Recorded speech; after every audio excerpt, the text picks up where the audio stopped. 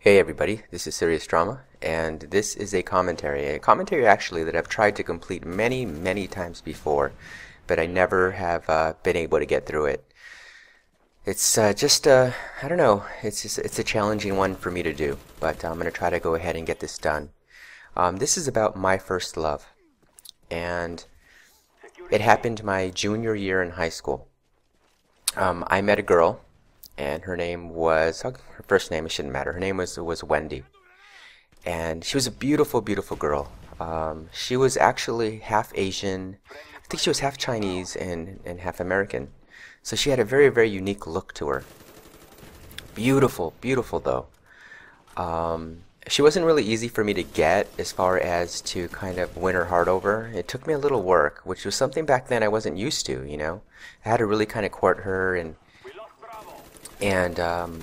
I don't know, kind of like hang around for quite some time before she was able to become like officially my girlfriend. But once she did, man, it was probably the best year and a half to 2 years of my life, really. It's weird because I had girlfriends up until that point. Starting off in sixth, seventh grade when you kind of like a girl and the girl likes you, and I don't know, you may like hold hands and hang out, and it's kind of more of a symbolic type of relationship when you're that young, where you're, I guess, boyfriend and girlfriend, but nothing actually physical ever takes place or anything like that. Well, mostly doesn't take place. I mean, you may make out or something, but it usually doesn't go any further than that. But anyway, so it was my junior year in high school, and her name was Wendy, and she was gorgeous, absolutely gorgeous, and nicest person ever, very bubbly, and very much the type of person that just wanted to have fun and was very sincere. She was actually the first girl that I ever introduced to my parents. She would hang out at my house, I would hang out at hers. And, at that age, it was the first time that anybody has ever really loved me that wasn't my family. So it's a very, very confusing time. It's a time that is very special in a lot of ways too, because you're going to feel, and I felt, emotions that I had never ever felt before. Now, I know the physicality portion of a relationship when you're that age and your hormones are kind of raging, is a very important component to it all. But it was weird. With this girl, it was different for me because the physical aspects of it were not the motivating factor. It was like, I remember when we first got to hook up or first got to know each other and getting to know each other, like it was almost the physical aspect was not even in my mind. And that was really odd for me, because, I was a teenage boy. So, but it was something different. It was something different about her. And our relationship started off very well, and it got rocky really, really quick. And it was because of those feelings of, the first time you're ever loved by somebody like that, you have this, for me at least, it was a fear of losing them. And the fear of losing her kind of overcame everything else, where the relationship was destined to fail because of that overwhelming insecurity that I had, really, is really what it was. She had it too, but for me, in my end, it seemed even worse. And we got into a cycle where, I don't know, like she was really jealous, I was really jealous, and it was a very, very unhealthy relationship where we would be in school together, and, I would get mad at her if I saw her even looking at somebody else, and she would get mad at me if she couldn't locate me, if I didn't call her as soon as I got home from school. I mean, it had all the beauty in it, and it had all the first times in it, but it had also the ugliness of a relationship too that you may run into.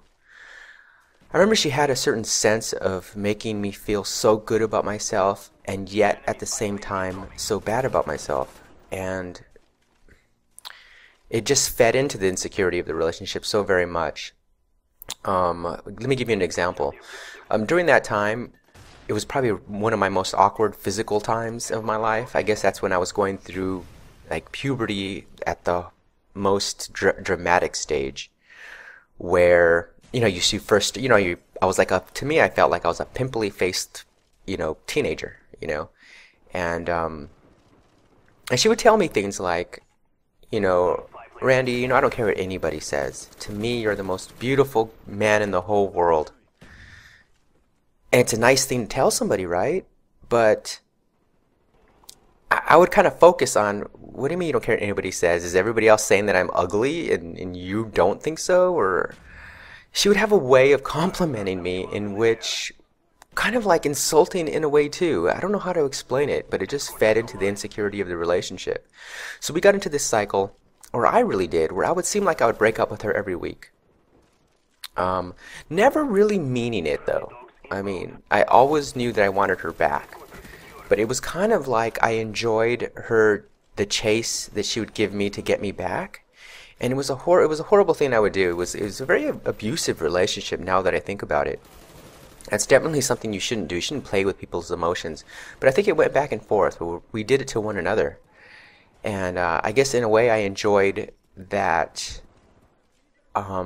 knowing that somebody wanted me back or loved me so much they're willing to do whatever it took to get me back type of situation. And it sounds terrible, and I know. But I guess the reason why I'm telling you this story is because I want you guys... Well, anyway, let me finish off the relationship here. The weird thing about women is, and I don't care what age they are, or girls or young women, is that girls do not mess around, okay? When I say that is, a guy will play with a girl's emotions. He'll break up with her with no intention of actually really breaking up with her. He'll play games. When a woman decides she does not want to be with you, she means it. So be very, very careful in the games you play and how far you take them. You shouldn't play games with anybody's emotions, but sometimes you get into a cycle and it's really hard to stop. But let me tell you, I must have broke up with Wendy, I don't know, 30, 40 times. And she would beg me back, and I would say, okay, I would get back with her, and blah, blah, blah. Well, the day she broke up with me, and she meant it. And it was just one day pretty much out of the blue. I guess she had it with my crap and broke up with me. And I could remember begging her back and telling her, Wendy, do you remember all the times that I broke up with you and you cried and begged me back? How come you're not, coming back to me when I'm begging you? And it didn't matter. That's not the way it worked. You know what I mean? So anyway, years passed, probably 15 years passed or 10 years passed. And I can remember talking to a friend of mine, and I was single at this time.